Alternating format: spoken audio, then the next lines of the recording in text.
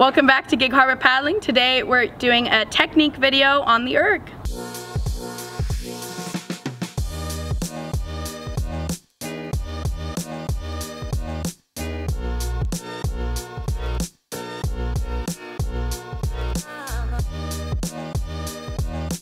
Today we're working on what makes a powerful stroke in the canoe. We really focus today on the body posture. So it's so important that as kids are rotating, returning, we're thinking about where our body is and what it's doing to propel the boat forward. I'm looking in the pull, the top arm. Is it staying tall? Right? In my pull, if I pull and my arm drops, I can tell it's not a very powerful stroke. I'm looking at the exit. I'm seeing if we're exiting early enough. I'm seeing if maybe we're pressing up at the exits and at the exit we really lag down. So in his setup, sometimes his top arm is bent, so that's his left arm. I think of any bend in the arm like that as kind of a leakage of power, right? If I'm dropping on the water with a bent top arm, that force is gonna go into my elbow and my shoulder. But if I straighten that arm, suddenly I'm able to use all of my arm, but also all of my, back and my legs. Everything's connected, right? Straight arms mean I'm connected. Bent arms mean I'm not. I think he might be pulling back before he's fully buried just a little bit, but I don't mind it.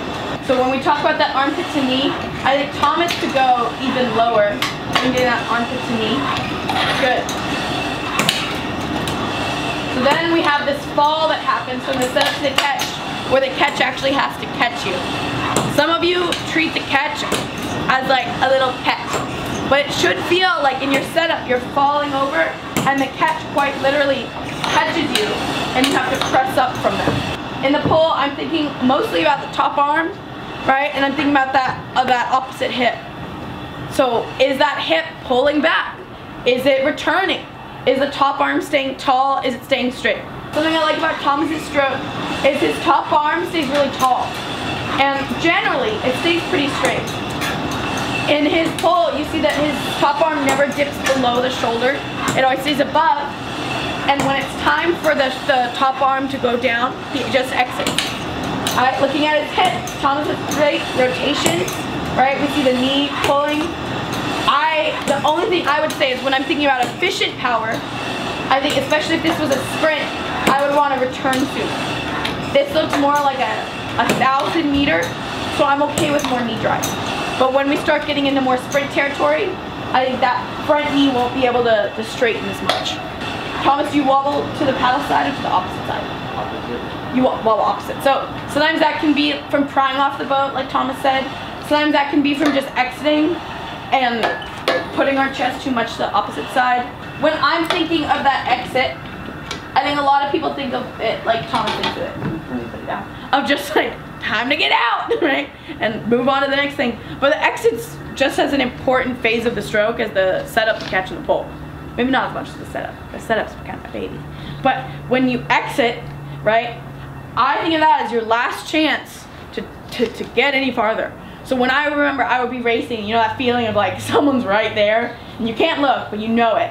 And every time you make like a little mistake, you have to really catch up on the next stroke, right? And you're always feeling that push. The exit to me was the most important part, because that's the last part of my stroke that I can get ahead, right? It's the last time for me to press up. It's the last time for me to really push my hip forward to get the boat moving, okay? So I want you to think of the exit as your last push before you get to glide again, okay? And it needs to have some oomph.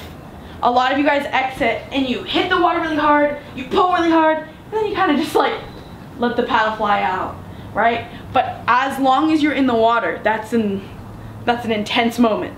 And so don't let that moment go just because it's like time to exit, right? That little stroke can move the boat so much and is responsible for so much glide. The 4 phases of the stroke: setup, catch, pull, exit. Now for canoe, there's like a sneaky 5th, and that's the recovery. Okay, the recovery is from the moment you exit the water to your setup. Okay, it's that part in the middle. All right, technically it's not like the water part, but it's just as important because it sets up everything else. So in your recovery, right, we're setting ourselves up for the setup. It's the setup for the setup, okay?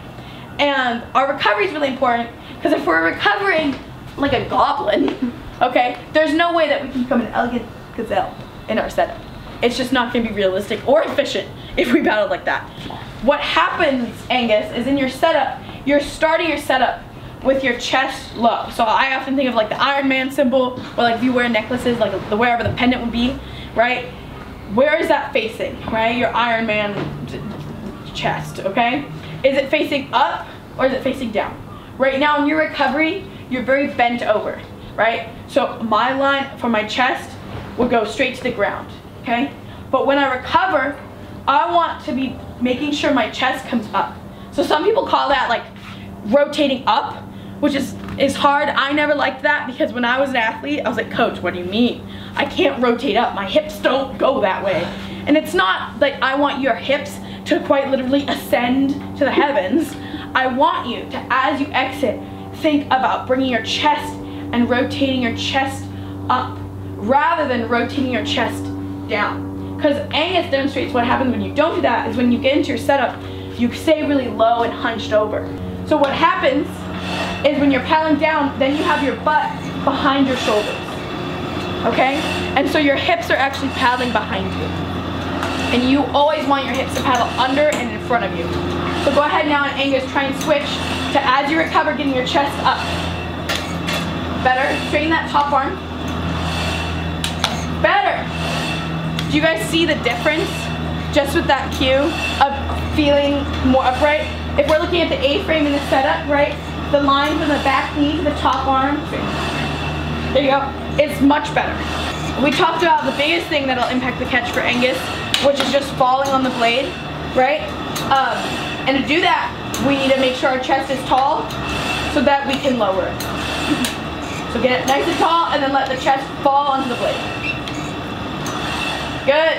Before we were struggling moving our hip at all, and now it is moving up, forward, and back a little bit, and it is connected with your stroke, but it just needs more, right? So as you get more comfortable in your stroke, I think that will really improve. And then our exit, I really just want you to think about setting your exit up for your recovery. So when you exit, making sure your chest is tall and you reach your chest up rather than reaching your chest down. Cool? Yep. That's the biggest takeaway. As Henry is reaching in his stroke, I want to see the whole logo on this side. So from Bob's perspective, right, Bob should be able to read everything that's written on your back. Alright, and that's not done, hold on, that's not done by your abs like contorting to the side to show, right? When I say that, a lot of people, they go from rotating while being connected to then thinking, I need to show my back. So then they reach like this to like try and show their back off, right? You keep the box intact. So the box is the shoulders to the hips. That stays as one box, but as we rotate, we are able to drop the shoulder down and keep the line between the hip and the shoulder intact. And that's how you see my back. Now I would consider that more of a catch thing, but that's okay. Let's roll into the catch. There you go. Alright, we're catching the water. Our arm is staying straight. And now that we've let our chest kind of rise and fall, I like the power that we see here. I think this is a really powerful stroke. How do we keep it powerful? That would be in the pull and exit. So let's move to the pull. What a lot of you do is you try and J-stroke in a team boat. And I don't think you realize it. You just include it in here. But what I do see that Aaron pointed out is that Henry's hip likes to pop out of the boat a lot. So this happens in your C1 plenty, and it makes the boat wobble. But as we reach, a kind of cheat for if we don't want to rotate, what we do is we just pop the hip out, and then we're getting a little extra like free room. Unfortunately, when we pop the hip out, what does that do to the stroke? The body weight isn't on the blade, right? So you're not connected, and so I'd say there's two things. You're not connected, right? So you've broken the chain of power, right? We talked about how the top arm, when it bends, you've broken the chain of power. If you're popping the hip out, you've broken the chain of power, okay? And then the second, and probably most important, is that your body weight is on the blade. So the idea is that the weight that are on the feet and the knee are transferred to the paddle when you stroke. So every stroke, The goal is to take the weight that's in the boat and move it out of the boat. When you move the hip out on the other side, what's happening is the weight that could potentially be on the blade is now no longer on the blade and is in fact outside of the boat on the other side. And it's almost counterbalancing you, which is great if you're unstable, bad if you're trying to get every meter out of one stroke. So that chicken wing is when the hand comes to the hip and the hip comes forward to meet the hand, right? And that's part of return. You can keep going, right? So as I'm thinking about returning my hips forward, I'm thinking of that hip hitting the hand and propelling the hand forward. Henry does this great, and I love his technique on his return because it's so clean, and it's very clear that his hip is what's propelling his hand forward. So sometimes when inexperienced paddlers return, they will think about moving their hip forward, but the moment their hip comes forward, they just exit, right? But what I like to see, and what Henry does really well, is as he returns, his hand comes to meet his hip, and his hip propels his hand forward. Keep rotating with your chest up. So chest up, good, now look up, good. Now you rotate with showing us the back. Check, look, head up. There you go. So, I like that a lot better. Now what happens, go ahead and put your chest down again, and head down. There you go. Do you see how just by putting the chest up and getting the chin up, go ahead and do that now, we're getting our hips under us, right? And that solves a lot of the back issue, okay? Keep going, right? Not all of it, but I think a lot of the reason why in younger paddlers we don't see them rotate or throw their back across as much is because their hips are too far back, and so they can't really rotate their chest. But when we bring our chest up, our chin up, suddenly we're able to rotate a whole lot more. She's reaching through her shoulder to try and maximize rotation. Unfortunately, that's another little cheat where we think, free rotation, go ahead and take a breath. So we think free rotation, if we just like pull our arm forward, we get another like 3 inches. That's pretty cool. I don't even have to move my hip at all. It's a similar break of the power chain. It's the same thing as like poking your hip out, bending your top arm, pulling through the shoulder or reaching through the shoulder, right? It's those little cheats to try and get us more rotation, but they're only gonna hurt you. I'm looking at her setup. I like her setup. We talked about her setup. But the moment we go from our setup to our catch, what I see move first is hips go back almost immediately. And they don't really follow with the hands. We want to be fully caught by falling on the blade. This is what we say when we say like armpit to knee. Keep your hips under you, chest up. Good. Okay, so now we've caught, and now we're gonna pull.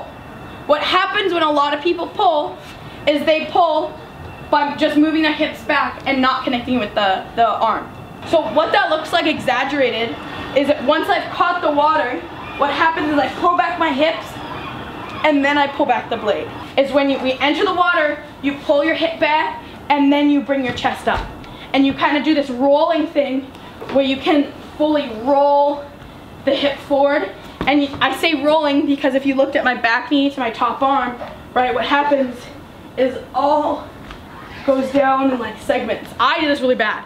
I was very fluid, and so as I paddled, I just looked like I was doing the worm in the air, okay? But what happens with that is if we're too fluid, then we're not as connected as we could be.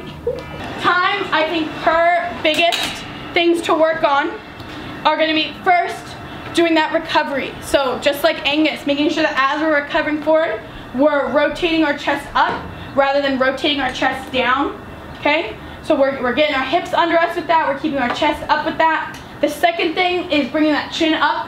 What happens when our chin is down or we look down at the boat is that we rotate and we move our body in the direction of our eyes.